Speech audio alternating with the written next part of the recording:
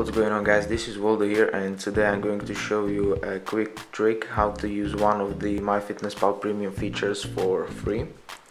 So as you can see, there's this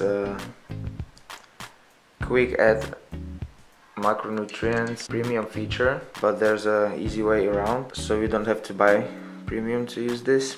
So let's see how it's done. You're going to add a food.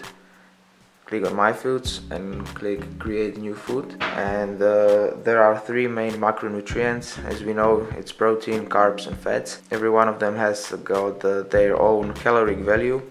So basically we are just going to create these macronutrients as foods, then we are going to log them. So let's start with the protein, for example. So we are going to create a food which will contain 1 gram of protein. It's called protein. 1 servings per container. Calories. As we know, protein has got the 4 calories per gram.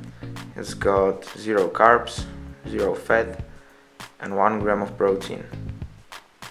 No. Okay, so we have created protein. Now we are going to create carbs. Again, 1 gram of carbs, 1 serving. Carbs has got also 4 calories, 1 gram of carbs, 0 protein, 0 fat. Last, we are going to create fats.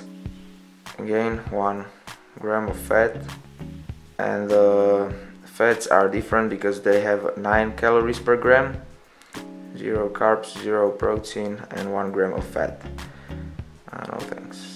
Okay, so now we have created these 3 macronutrients as foods, and now I'm going to show you how do you log some food according to macronutrients. Let's log this bar, for example. It's got 3.3 grams of fat, 15.2 grams of carbs, and 1.8 grams of protein. So all in all, it's 102 calories. We are going to, as I said, it's got 3.3 grams of fat, so we are going to add 3.3 grams of fat, 15.2 grams of carbs, 1.8 grams of protein. Okay, we are going to add it. Getting down to 98 calories, which is just 4 calories short from the original one. As you can see, it's accurate. This trick is very useful when you have some food that you know the macronutrients of, but you don't know the caloric value, or you don't have access to internet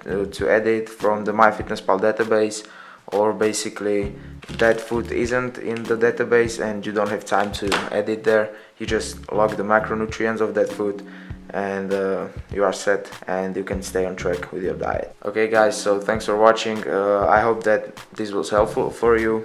I know that this is something that a lot of people know, but there are lots of people that don't know about this trick, and it may be helpful for them. And okay, so see you next time.